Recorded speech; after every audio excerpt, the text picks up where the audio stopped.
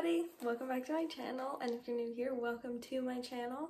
My name's Veronica, and this is my channel where I talk about all things books, my favorite books, book reviews, books that I have read, books that I want to read. Yeah, just my booktube channel. So today what we're going to be doing is talking all about ACOTAR. Now, this series had me in a very deep chokehold for about a month and a half, so I have a lot to say about it. There will be spoilers. This is your warning now. If you have not read these books and plan to read them, click off now. Come back after you've read them, but click off because I do not want to ruin this story for you. Yeah, spoilers. So, let's get into the first book. The first book, A Court of Thorns and Roses, ACOTAR. This book, okay. So, a lot of people, I knew about the story when I started reading the series. When I picked this book up at the store, I knew a little bit about the story. I knew about the Tamlin Rhys sort of thing. So when I was reading this book, I always had the idea of Rhys being the endgame for Feyre because I had seen spoilers online. Totally fine. I just knew while I was reading this book that I was not a fan of Tamlin, even when he was like being kind of sweet in this book, as he was, and he was a good character in the book until Under the Mountain when they were doing Feyre's trials. I think that the writing in these books, it's almost magic itself. Like, there's not really any other way to describe it other than it being just pure magic. The way that she writes, the way that she weaves these characters, it's something that I haven't experienced. It really made me feel like I was experiencing the magic as Feyre was experiencing it, like for the first time ever seeing it through these brand new eyes. That is how I felt when I was reading this book. Like, these books, I feel emotionally connected to them, and I feel like I have a bit of a hole in my heart finishing A Court of Silver Flames last night. That's the last one, but we'll get to that in a minute. I knew right from the beginning that I loved Feyre. I loved the strength that she portrayed in all of her endeavors and everything that she did. In this book, though, I wasn't a fan of the sisters. Even Elaine, because I know that she's the sweet, pretty one, I wasn't a fan of either of them because of Feyre having to pick up the slack and deal with all of the problems that they were having at the time. And I wasn't a fan of the father in this one either. I really liked the dynamic between Feyre, Tamlin, and Lucien. That was really cute, and I liked their friendship. I thought that that was very well done, like a nice camaraderie between Tamlin and Lucien, and then Feyre being Lucien's friend as well. I liked that, and I thought that that was really well done. I don't know that I have much I want to critique about this book because it was really well written. The characters developed pretty well during the book. The plot was laid out very nicely. It had a nice mix of casualty to the main plot, which ended up being Under the Mountain, and then the sprinkling of Rhysand being in this book. Oh my god, I don't know if I'm pronouncing it right, but Calanmai, I almost cried when he showed up. I literally was so excited, and I loved that. And then Underneath the Mountain, I loved how he protected her, even in his twisted way that it seemed like he wasn't really protecting her, but he was.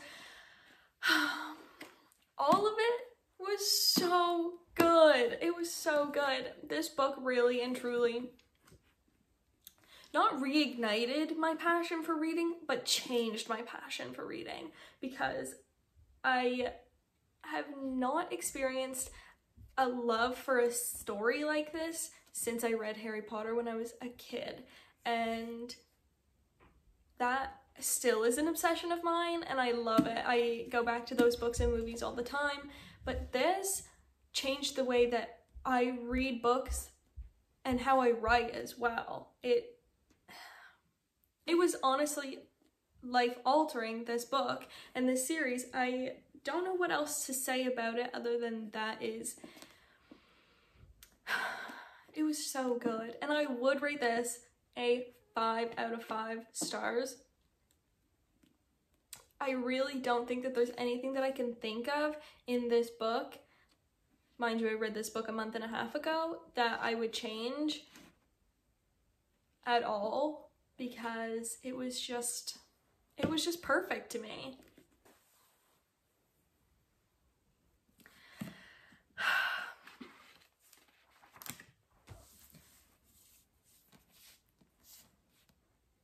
A Court of Mist and Fury has my entire heart beating inside of it. I don't ever want my heart back. This book was so good. This is my favorite book that I've ever read in my entire life. I'm not sure if any book is ever going to top it. Silver Flames came close. Very close. They're like right there together. But this book, the way that, oh God, I can't even think about this book without like tearing up, because I just loved it so much. So in this book, it's after Under the Mountain. Feyre is set to marry Tamlin, but she still has her bargain with Rhys that they made under the mountain to heal her, that she would go there 1 week out of the month, I think it was. Anyway, so they have that. So she's set to marry Tamlin and is in absolute shambles about everything that happened under the mountain, the fact that she's now Fae because she was turned in ACOTAR. Her whole life changed completely and crumbled around her, and Tamlin became extremely possessive and protective of her and their relationship. That was like really rooted my distaste for Tamlin, because of course that's the point, but he just, the way that she did it, she flipped him so well that it mimicked a very toxic relationship where the beginning is beautiful and lovely, and then like just a switch flips and the person is completely differently acting, changed their entire personality. And so that was really well done. I really liked the way that sort of followed her in a relatable fashion of a toxic relationship in real life. So then Rhys saves her from the wedding when she's saying no in her head, like she's changing her mind on the spot. She feels the change in her mind, and so Rhys saves her and calls in his bargain, and takes her to the night court. Oh, I just love it so much. So while there, she's resentful. She's still trying to be in favor of Tamlin. She's still fighting for their relationship. She still wants to be part of his life and is fighting against Rhys every step of the way. Obviously, that eventually changes. Tamlin traps her in the house, and she goes ballistic. Mor and Rhys come and save her, and then that's when you really start to get a feel for the changes that Feyre needed to have and the strength that she needed to build in herself. And so she does that throughout this book. She has a huge character change, and she builds a lot of strength. She works with her skills, she trains, she does everything that she needs to do to become strong and let go of the past and let the past not be what dictates her life anymore, all while preparing to fight in an imminent war. This book was so well done. I loved Reese's confession. I loved when Feyre realized that they were mates. I loved that they are mates. I love all of the pieces that came together to make this book. This book had me in a very, very deep chokehold to get through it because I was so obsessed with this book. It was truly one of the best books I've ever read in my entire life. And then in the end, when they're at Highburn and all of the trauma happens of her sisters being turned, that was when I started having sympathy for the sisters because, of course, that is a very traumatic thing to go through. So yeah, that was the turning point for the sisters. I hated that Lucien announced that Elaine was his mate within 30 seconds of seeing her. Obviously, I think that comes back to the love that he had being killed by his father, and he didn't want to lose another one of the loves of his life, even though maybe they're not in love, they're just mates. But yeah, I think that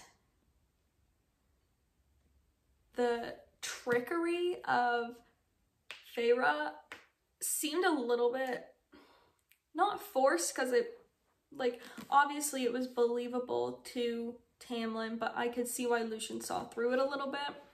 But then to have the announcement of her being High Lady of the Night Court, them having had their mating ceremony and all of those things.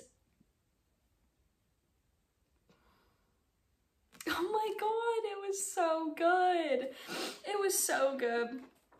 There wasn't much that I didn't like about this book that wasn't intentional to not like that part of the book.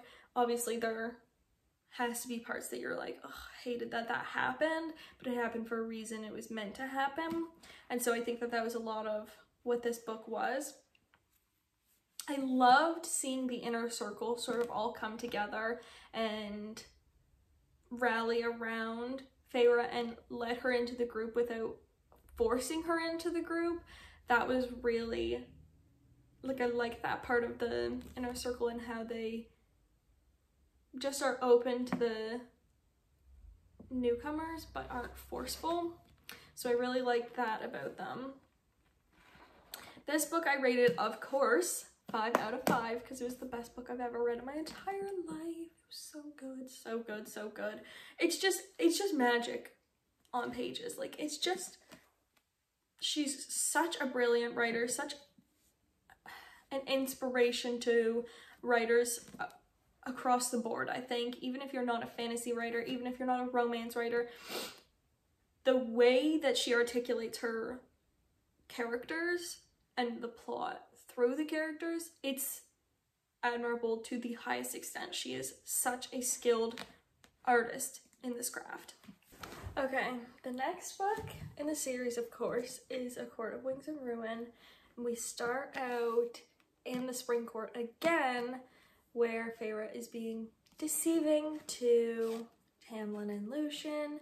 Tamlin more so, and I think that partly has to do with Tamlin is a little bit preoccupied with Highburn. So anyway, that deceit comes and goes through, and then we end up back in the Night Court. That scene when they meet back, like when they see each other again, shattered my bones that surround my heart. Like, I felt my chest crack open. I was so happy that they were reunited. Like, I felt the longing that they felt for each other. And that's so hard to write. So that was very special to get to read that. And then, of course, going through the plotting of the war and determining what sorts of attacks needed to be made and all of the things like that. Very war, political kind of vibes in this book. And then seeing the sisters kind of come through their trauma and stuff like that. So that was really interesting as well. really liked the meeting of all the High Lords. That was really cool. I liked the visual of the big pond with the circle of chairs and really all of the very powerful people all in one room, so that was really cool. A scene that I really liked.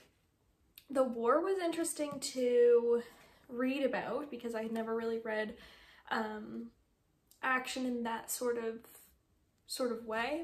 I think it was very well done. It showed little tidbits of Cassian and Nesta and their budding relationship.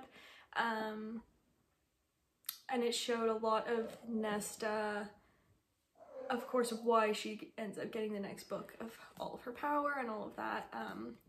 The scene, this book is close in next to A Court of Mist and Fury because of one of the scenes in this book. Because of the scene where their father shows up on the boats riding Nesta's boat, or in Nesta's boat. I sobbed and sobbed and sobbed and sobbed and sobbed for the entirety of reading about their father, and then of course the father dying, which was terribly tragic and really upsetting to read about. But that was like my favorite part of the entire book, was that their father being there. So that was really cool. Yeah, I really like this book. Again, 5 stars. It just hit the spot. They all have hit the spot so well. Like, they're, even with them being huge, massive books, this one I think is like 699 pages, 700 pages. It didn't feel like that the whole time. Granted, it felt like I had read a full book by the time I got to halfway through, but even still, with the amount of action packed into the book, it worked very well. Yeah, so this was a great book. I really loved it. Yeah, 5 stars. Okay, so next we're going to quickly talk about A Court of Frost and Starlight. So this book to me really was just like a glorified Christmas book. I loved it. It was great. I only rated it 4 stars, only because it felt a little bit like, what's the point? Like, it didn't really have a plot that really like did anything other than tie up loose ends for Feyre and Rhys, and then open up ends for Nesta and Cassian. So that was, I liked that part of it, but it definitely wasn't my favorite of the series. I liked the depiction of solstice. I really liked that we got to see into what a typical solstice looks like for them. I love the snowball fight. I think that that's adorable. And I liked the gift giving, and everyone was very thoughtful with their gifts, so I thought that that was really cool. And I loved getting to see Feyre enjoy painting again, because I know that that was obviously a lot for her to get back into. So I really liked seeing that aspect of it, and then seeing Nesta sort of falling down the drain that we end up seeing in Silver Flames. But yeah, this book was great. It just, like, the writing was perfect. It just sort of fell flat because it was just a holiday book, but I thought it was cute nonetheless. And I think my favorite scene from this book was the gift giving and just like them being all together for solstice, so that was really cute. Finally, the last book in the series, A Court of Silver Flames, Nesta and Cassian's story. So I think for the first 3, maybe 4 books, it felt like a love story, but this book felt like Nesta was saving herself. Like, it felt like the strength of Nesta was the main part, where in the other books it felt a little bit like, yes, the growth that Feyre went through every time that she had to go through growth, that was super, super important in her character, but the romance kind of stood out a little bit more in their story, in Rhys and Feyre's story. So for Nesta and Cassian, the romance, obviously Nesta's not really a romance person, so it makes sense why it's more about her becoming strong-willed and confident and working through the trauma that she's been through and all of the pain and suffering that she's either inflicted or been inflicted upon. That was super, super, super nice to read. So I think that this one does match up with A Court of Mist and Fury on like my favorite scale, but for different reasons. I really loved the romance, the love story of A Court of Mist and Fury, but for this book, I loved the strength and determination of Nesta throughout the whole book. I thought that she was amazing. I loved reading about her story. I related to the growth process and watching her grow and learning each step through it and how like coping mechanisms and ways to deal with these problems and all of the things. And I thought it was amazing because by the end of it, she was a warrior, and that was so, so cool to see. I had no idea when I picked up this book what Nesta's story was going to be. I assumed that her and Cassian were going to end up together, but I had no idea that it was going to be this strong and powerful. I think that of all of the books, this one showcased the strong female character the most. Granted, I have not read any other SJM books. I plan to, but I started with ACOTAR, and I know that that's a common theme throughout her books, is the strong female lead. So I thought that that was really, really prevalent in this book, and I loved it so much. And it was so powerful to watch her go through all of the issues that she went through and then come out on top and be able to accept that they were mates, and oh, it was just so good. I think from this book, my favorite scene would be all three of the girls, Nesta, Emery, and Gwyn, going and scaling the mountain in the right. I think that that was very, very special, especially for Emery and Gwyn. I think that that was, it was very moving, and I assume that we'll see more of them in future books. I know that some of them are interconnected, so I'm hoping that we'll see more of them because I really loved those characters. I loved the female lead strength, and I thought that it was really lovely that Nesta developed her own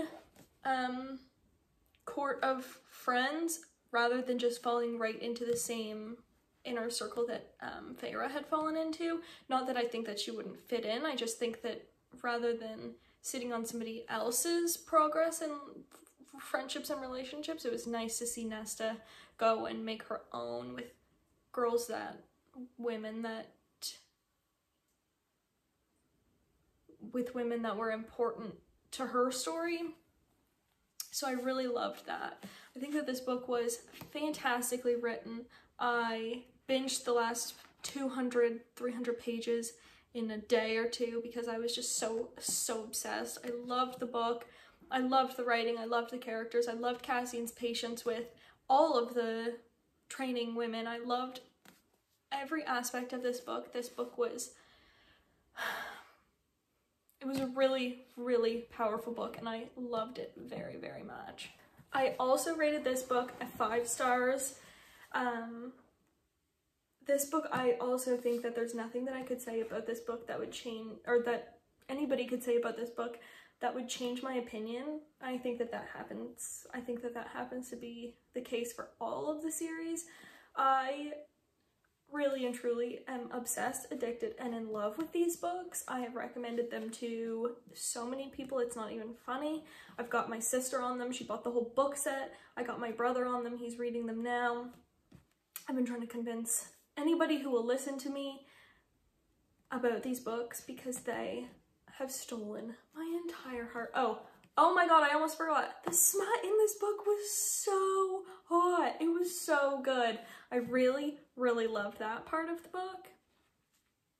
It was very steamy. I think that it was obviously the best of the whole series, and I loved seeing Nesta in that way, and I loved seeing her and Cassian together. That was really, it was really quite nice to read. I loved reading about them. Their story was lovely. I just love them, and I love the way that he treated her and the respect that they gave each other, and yeah, I really did love it. I think that it was a great, great book, and I liked that it was never come out, like, Cassian never came out and said, "You're my mate," until it was like they had already both figured it out in their own heads, and then later on he said something. But I think that that was really important, to let her come to that on her own rather than force her into that situation. But yeah, I really loved this book. So good. Just melted my heart. Like, I really and truly am obsessed with these books, and I'll never get over them. I'll be rereading them all, I'm sure. I just don't know when, because I have literally 300 books on my TBR right now. Like, almost every single book on this shelf I have not read, so.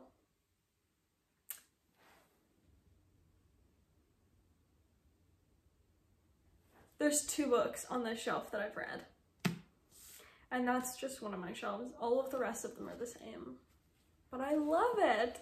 Anyway, that was my ACOTAR review of all of the books. I would love to hear in the comments what your favorite book was from the series, why you loved it, who your favorite character was. My last question, and the one that I am very, very interested to know from everybody else, is, do you think that Tamlin deserves a redemption arc?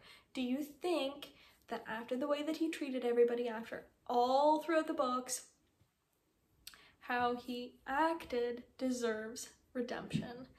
I think he does. I don't know how they're gonna make that happen. I think that he does, though. I really do, because in the first book he was lovely. I think that he has a lot to work through, but I think that he deserves it as well. But yeah, let me know what you think in the comments. If you wanted to follow me on all of my social medias, the links are down below in the description. I really appreciate all the support that I've been getting on all of my pages, and I can't wait to talk more about books with you. Thank you so much for watching. Bye!